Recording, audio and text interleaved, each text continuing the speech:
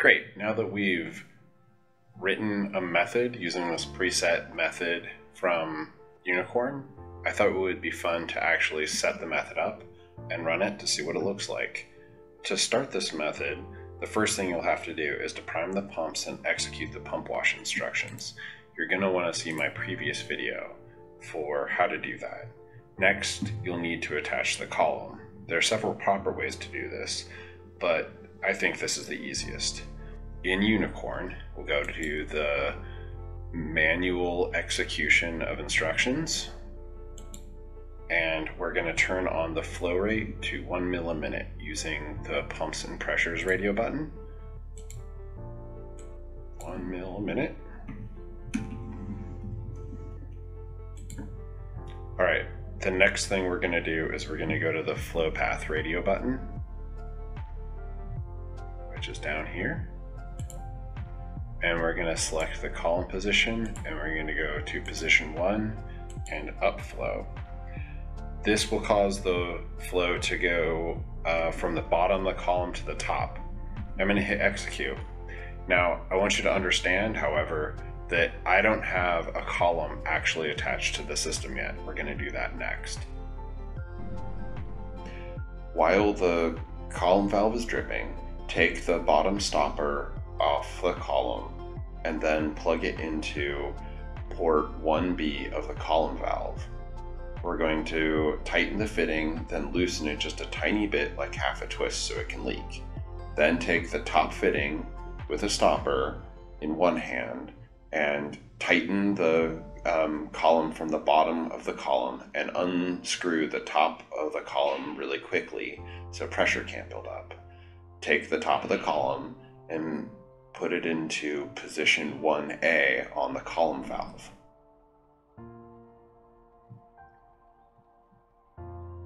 Now we're going to attach the capillary loop.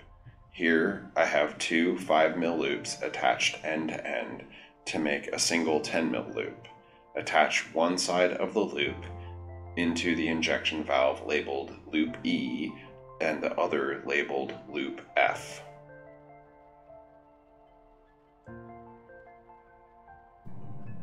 Okay, now in Unicorn, we're going to bypass the column and bump up the flow rate. So we're going to go bypass, and we'll bump up the flow rate. System flow, we'll go to 10 mils a minute. All right, now we'll go to the injection valve in flow path, and we'll select inject. So the idea here is to get all the air out of the loop. Okay, we'll stop the manual run. So next, we'll load the loop with our sample using a syringe. Notice that the syringe has more than 10 mils so that we flush the loop completely with the sample.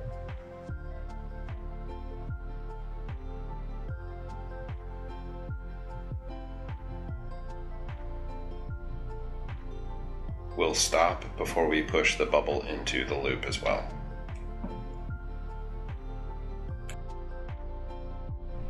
Finally, we'll load the fraction collector with tubes. A lot of tubes. I'm doing 2 racks because we're running this SEC run for the first time, and we don't know how many fractions it's going to take to finish the run. Alright, now I hope you're ready to run the method. To do that, we're just going to select the method navigator on the side. You can also hit File and Open or Run if you wanted to. They're a little different, but we'll just hit the method navigator. And we're going to go to our preset method, which is SEC 200 method, and we'll click that. All right, so here is the start protocol for the method that we wrote. This is the variable list. We're going to have to work our way through each of these start protocol steps. One of the things I talked about was in the last video was, what if we only had a 5 mil loop on there?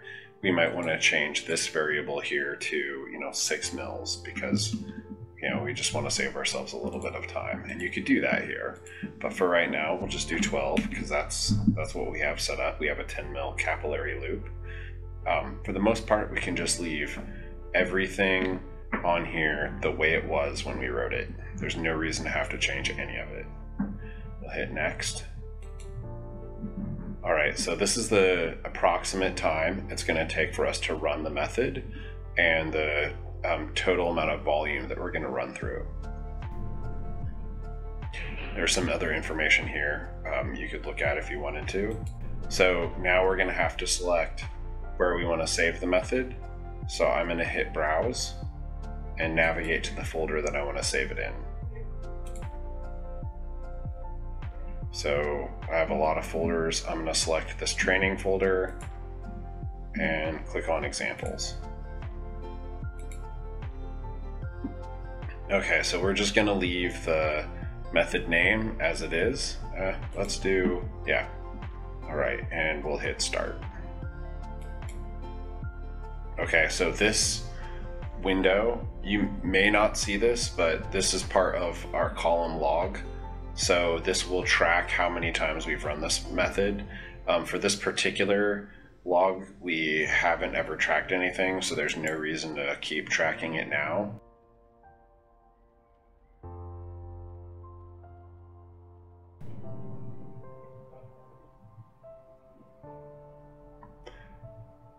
All right, since this takes, what did we say it was, 700 minutes? Let's go. We can look at the documentation right here to remember how long it'll take. So we'll go here to method information, method duration. It's going to take 274 minutes. So I'm going to sign out, and I will show you what the method looked like when it's finished. All right, so this is the result file that we got. We got 2 really good peaks. This is the impurity right here, and this is the peak that we're interested in, right?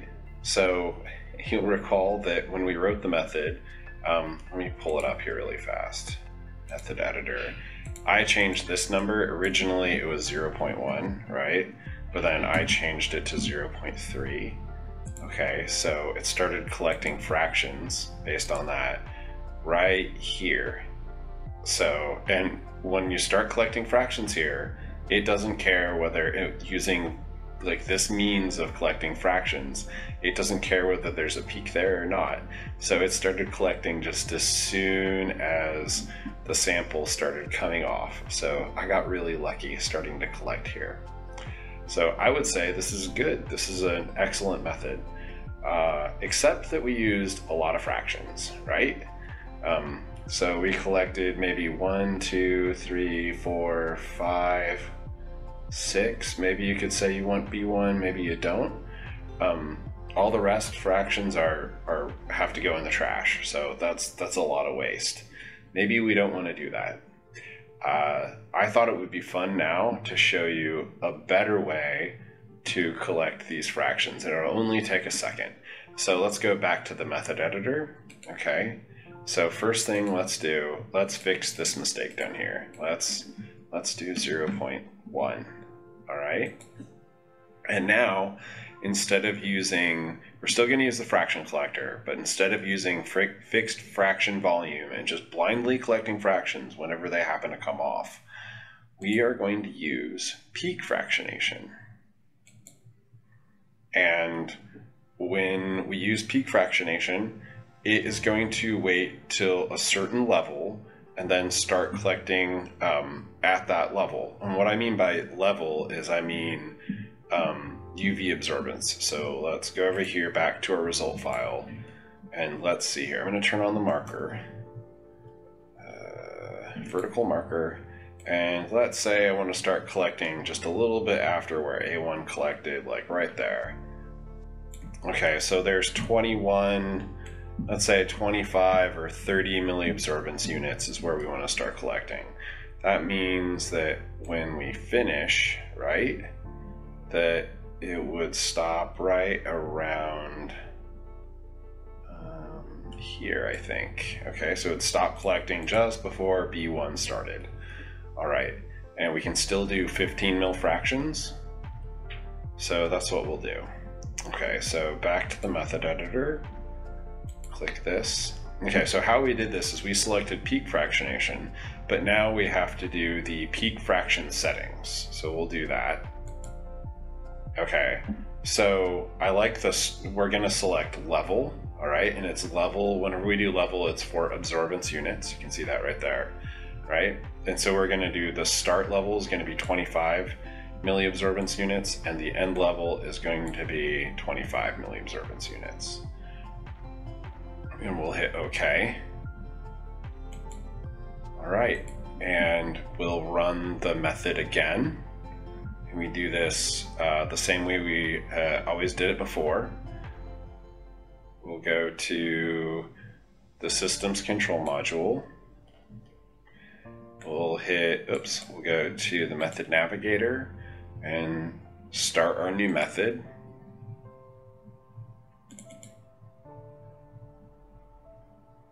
We can see that the peak fraction parameters are in here, right? Click that. We'll just click through this really fast, right?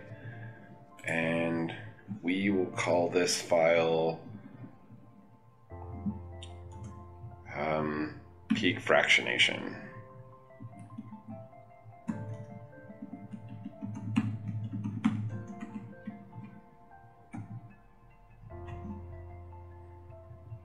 Hit start,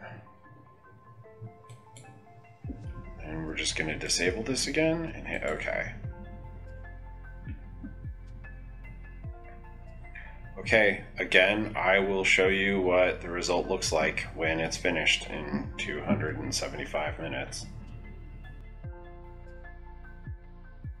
Okay, so here we are, the result file for the peak fractionation that we collected, and you can see that it came off like just beautifully. We have, oops, undo zoom.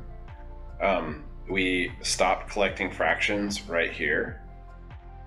I just want to add here that we could go back to the method editor and set the peak fractionation parameters to something like 500, and we would collect a peak that's more narrow. And one of the things I did was I did go back and I decided that I wanted to collect smaller fractions. So I restarted the method and said that I wanted to collect 10 mil fractions. And the reason was because I wanted to try to collect this first peak and then this second peak completely separate from each other without one fraction bridging the gap. And I think that A2, I'm going to turn on the vertical marker here. I think that I did pretty well because like I got A1 and A2 in there, and then A3 right here is the dividing point between this first peak and the second peak. All right. I hope you enjoyed doing this first run with me. I hope you learned something. Thank you very much. And if you have any comments or ideas for tutorial videos, just be sure to say something below. Have a nice day.